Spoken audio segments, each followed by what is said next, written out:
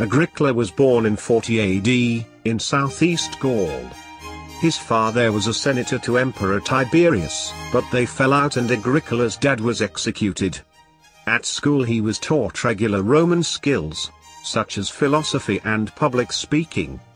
Agricola became a tribune in the Roman army, and fought in Britain, where he came to know the province.